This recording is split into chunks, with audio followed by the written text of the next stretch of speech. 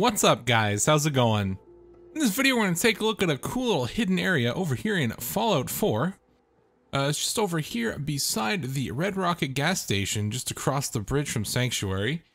And we're going to head on down here to the right side of it. And if we head on down this hill here, it's kind of easy to miss, but there is a small little mole rat den here. It's around this trash. You can see we got this little cart that rolled down the hill here.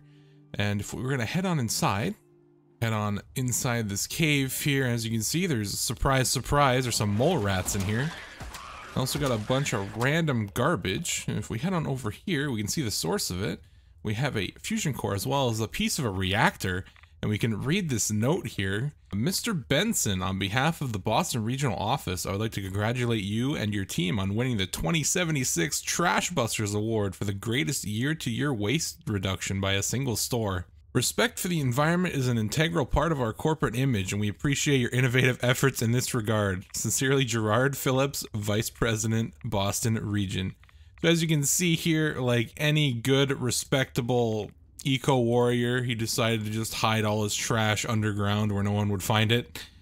And this is why there's so much random garbage, including that piece of the reactor there. If we head on over here, we can find some more loot. There is a rabid mole rat over here, which is a bit more durable than the regular mole rats. We're gonna poke him here. Poke him a few more times. But yeah, over here we have a safe, which is a novice lock on. It just has some random loot. Nothing too extravagant, but considering this is like the first few minutes of the game, I guess it's pretty good. And we also have a toolbox with some more random stuff in it. But yeah, it's a pretty cool little thing there. It's got that classic Fallout humor with that little note there.